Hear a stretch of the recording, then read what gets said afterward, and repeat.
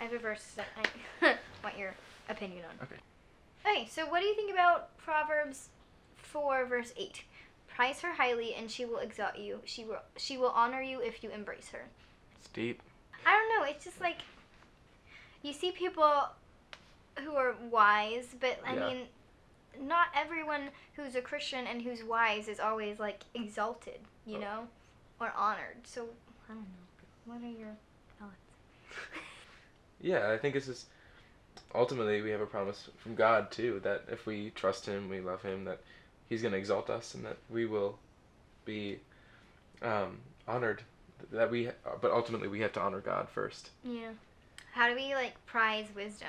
What's a way we can, I don't know, prize it? Does that mean like cultivating it, like seeking to be more wise, or just like praying for wisdom? Reading your Bible. I mean, praying for wisdom is something that will surely work.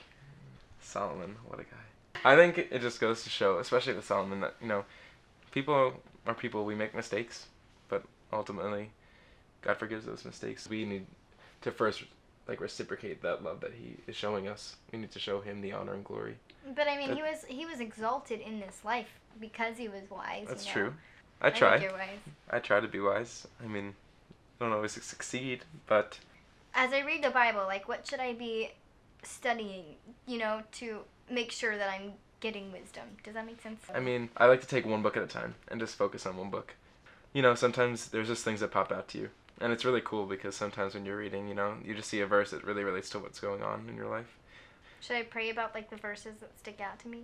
Yeah, absolutely. Always. Cool. Just pray about what you want to learn and what you want God to teach you. Cool. I don't know. I originally didn't want to go into seminary, but this is where I felt God was leading me because I feel called to just instruct and assist other people in growing in the Word of God and in their relationship with Him.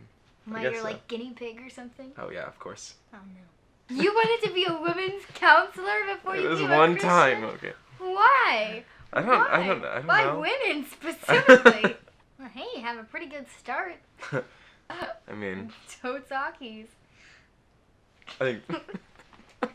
So am I gonna be king if I ask for wisdom? I should ask king. for wisdom. There we go. You will be king. That's how I will be king. Yes!